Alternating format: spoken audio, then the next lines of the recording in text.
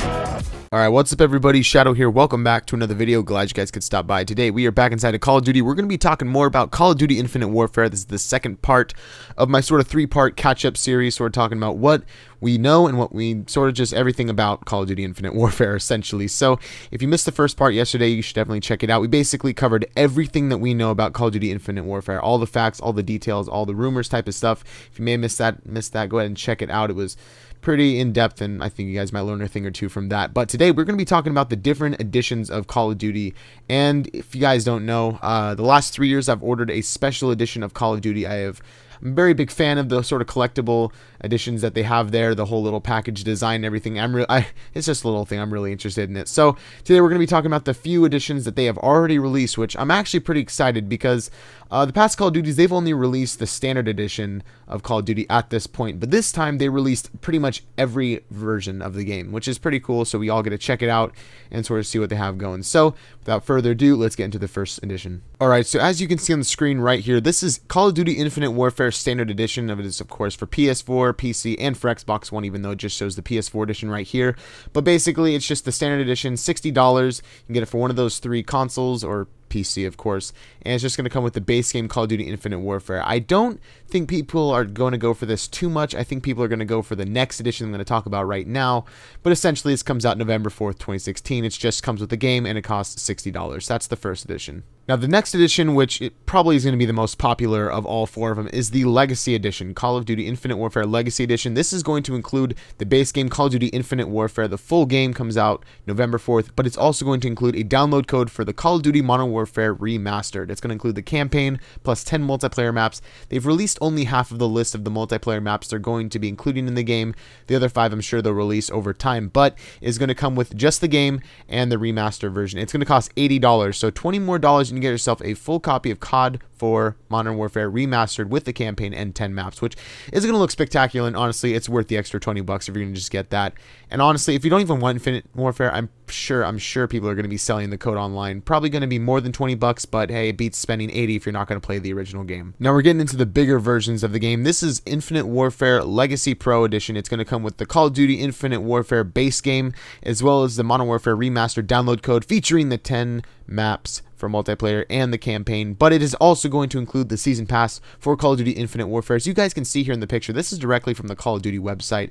It just has season pass underneath Call of Duty Infinite Warfare. Now, because there's only 10 multiplayer maps in Modern Warfare, people have rumored that there's going to be a separate season pass for Modern Warfare. It's not confirmed. Would seem likely, those considering Activision, they like their money. So I would assume that there would be a season pass, or if they were just lazy and they didn't want to do it, they just put a little bit of time into it. Give them what they want. Just don't put too much time into it. Don't put too much investment into it. They might not come out with the season pass, but this is going to come with the season pass, the hardcover steelbook type thing, especially the little special case. They're getting a lot slimmer nowadays. I've noticed they've taken a lot of the little goodies out, like Black Ops 2 had the drone in it, and Ghost had a camera, and now Advanced Warfare had just a bunch of download stuff, and then pretty much every other Call of Duty sort of followed that type of thing, except for Black Ops 3, which had a freaking fridge. But this one doesn't look like it's coming up with anything spectacular. It looks like it's just going to be the game, season pass for Infinite Warfare, and the Modern Warfare Remastered, as well as the soundtrack and a steelbook for $120 for PS4 and Xbox One. I will note that it is not for PC. And also it's going to include additional bonus content that they haven't released now, but I'm sure they'll release later on in the future. So that's that. And last but not least, the last edition is going to be the Infinite Warfare Digital Deluxe Edition, which is in the name. It's going to be a digital download that you can purchase on the PlayStation 4 or Xbox One website, probably Steam, I would think. But anyway, it comes with the Infinite Warfare game, comes with Call of Duty Modern Warfare download code. Well, they're both download codes, so to speak, but it comes with 2 games digital, as well as a season pass. It doesn't say that it includes any other digital content like the other one did, and does not include steelbook or the soundtrack, which I guess isn't really too big of a big deal, because honestly, let's be honest, the last soundtracks haven't been too amazing in my opinion. But it comes with those 2 things plus a season pass for Call of Duty Infinite Warfare.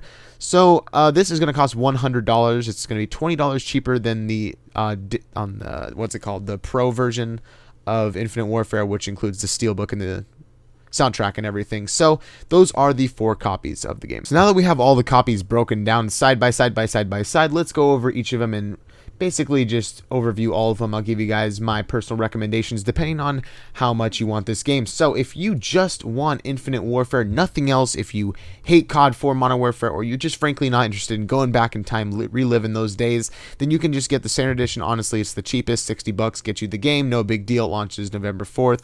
Easy pickings, just go in and grab the game, you're done. Now, most people are going to get the Legacy Edition, even if you haven't played COD 4 a lot, like personally myself. I haven't played this game a ton. I actually sold it because it was like 20 bucks at GameStop. Sorry everyone, don't kill me in the comments. But anyway, the Legacy Edition, 80 bucks, $20 more. You get a full copy of Modern Warfare, honestly. If you guys even like hear about everyone, if you hear everyone just going crazy over COD 4 Modern Warfare getting a remaster, you know it's got to have some credibility. So honestly, most people are going to get this. I do recommend that you get this. Now, if you're going for the season pass, if you are a Call of Duty fan all the way 100%, the big change comes between the Digital Deluxe Edition and the Legacy Pro Edition. Now, they both come with the season pass, Modern Warfare, and the Infinite Warfare combo. Now, the really only difference is the physical portion of the Legacy Pro Edition. It costs $20 more, it's $120, but it includes a physical memorabilia. In a sense, also, if the game becomes old or you don't want to play it anymore, you can also resell it, so there is some resale value, probably as well as collectible value, obviously, because you get some other stuff. And it says, please note that it says additional bonus content on the Legacy Pro Edition, which costs $120, and on the Digital Deluxe Edition, which costs $100, it does not say digital content. So what is ever going on in here, I have no idea, but whatever you're getting in the $120 version, you're obviously getting exclusively versus the Digital Deluxe Edition. But if you think about it in a way, the Digital Deluxe Edition makes the season pass $20 versus 50 bucks like they normally are, or vice versa. Even looking at the Legacy Pro Edition makes it 40 bucks, and then you get additional bonus content. So whichever one you go with, if you want the season pass, you're still getting a good deal, whether it's 30 bucks off or 10 bucks off the original price of the season pass. Honestly, not that bad of a deal. But yeah, those are the 4 editions of Call of Duty Infinite Warfare coming out this year. Let me know what you guys think of it. Personally, myself, I'm leaning more towards the Legacy Pro Edition. Honestly, I'm going to be real with you guys. I like opening cardboard crap. It's fun to do. It gives you nice little steelbook collector's memorabilia, and also there's some collector's appeal. Like I said, the last 3 Call of Duties I've had